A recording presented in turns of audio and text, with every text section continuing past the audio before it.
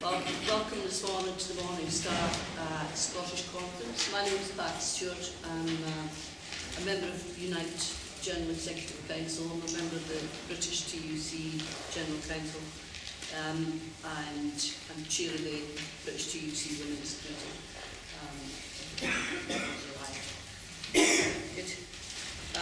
This is conference a timely opportunity to address the key issues, political issues and challenges that we face at this time. Our communities are being devastated, and our economy, which was already severely weakened by a combination of speculative gains of bankers and ideologically driven mantras of neoliberalism, has been run into the ground in front of our eyes by a shout of incompetence. The damage wrought upon our communities is already impacting most on those who are least able to pay the price of this government's determination to drive back the public sector, to destroy much of the public sector and channel that money into the pockets of our friends, essentially. Unemployment is rising most for those groups which are at a disadvantage in the economy. Young people's unemployment is unacceptably high. Difficult for people with disability to get a job increasingly, and the disgraceful announcement of the closure of Redport it says everything about the attitude of government and those in power to protected employment, which is that they really don't believe in it. They don't believe in mutual protection in our communities either. It's appropriate for me to say something here about the cost to women, because the British TUC Women's Conference starts this week on Wednesday, and this feels like a time when the interests of women are being driven back by decades of all the hard work that we have done. The gender pay gap, even before this economic crisis, was still unacceptably high, several decades after the Equal Pay Act. But now the faster rise in women losing jobs has seen the highest women's unemployment for over a quarter of a century. I see some of the effects in my own not-for-profit sector of Unite, where there are a majority of women in our workforce, and where organisations are contracting or closing down altogether, and the services they provide being lost in the community.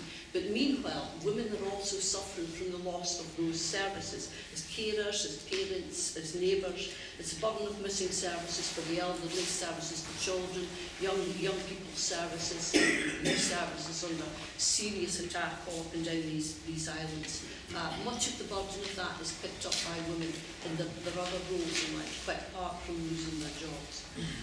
And at the same time, the government seems bent on totally undermining, if not completely destroying, the Equality and Human Rights Commission. If they do that, if they're allowed to do that, a key voice which should be able to criticise and challenge government on its policies will be lost. I think it's not something that we should take lightly. We have watched them pull the Commission so close to government that it's no longer properly independent as it should be, and they're going to destroy what remains of its independence entirely unless we raise our voices on that. So women certainly see that as part of the scene being set for many of the rights that we want at work and in the communities to be destroyed.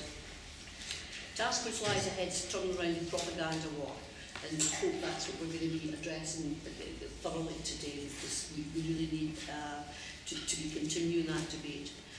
It's perhaps the only thing that the government has been doing fairly competently. We still have people to convince that we're not all in this together, that this is not the only way forward, that they have to take their share of cuts and so on. The debate, of course, has even greater resonance in Scotland, where the Conservative Party is a small, electorally insignificant group for us, but nonetheless, like the proverbial bad penny, keep turning up in control of policy and budgets to a degree that is democratically unacceptable, just enlighten our communities. But let's not kid ourselves as we go into political battle. Even if this government falls tomorrow, even if the Liberals cut the cords, they're looking a bit shaky this week, not shaky enough, even if they fell tomorrow, we'd still not be into the weeds. The Labour Party still loathes, certainly in London at least, to distance itself entirely from the economic policies of the Conservatives. And historically it was Tony Blair who preached it, more recently than Thatcher, on the need to embrace the neoliberal version of globalisation, to turn away from support for manufacturing, to embrace those areas such as financial services where we were deemed to have a comparative advantage. These policies have left us and many other nations with deeply damaged and ultimately unsustainable economies. We need a new economic plan, and we needed it even if this crash had not happened. We still needed to address the economic plan that underlies what our governments do.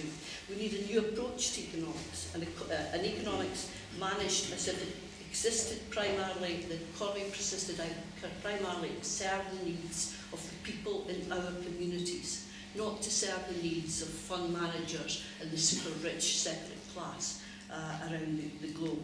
And we've needed that for a long time. An economy which is more localised, which trades fairly and which is environmentally sustainable. Those are all challenges for us now. And maybe we need to take something of a silver lining out of the clouds that are hanging over us, heavy and dark as they are at present, that this may open doors to us if we play our cards right. Thank you for coming today. I hope the day will be rewarding for all of you.